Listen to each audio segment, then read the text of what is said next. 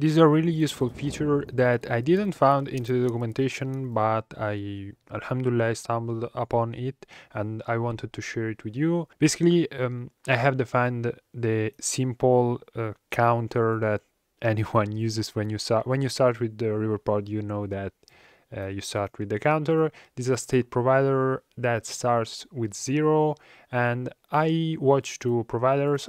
Also, I want to share another thing. When I do my applications, I always use provider of and I put the name, because it basically, I think that it is better, because instead of every time trying to remember the name of your provider, you just type provider and it will give you all the providers that you have defined, and it is an easy trick that you can use. So yeah, I watch for my provider that at the beginning is 0, since it is a state provider. At the beginning is 0. Here I show it, and then by pressing the button we add 1. So one thing that I didn't like at all was to type this thing here, to type ref.read provider of notifier that state and update the state with the same number plus 1.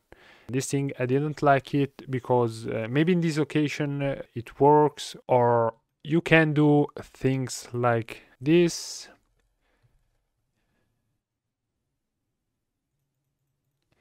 And it also works, okay? But there are some occasions that you don't want to add 1, but you want to do a lot of other things, other stuff, and you only want to update the previous state with a new state.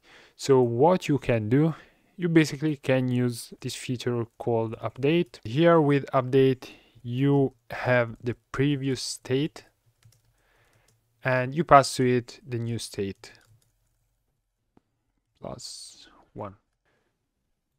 So in this case, basically, we get the previous state and we return the new state of the thing that we want. That it doesn't basically need to be plus 1, but it can be anything that is the new state. And it is a cleaner way, a better way to write our code. So that's it.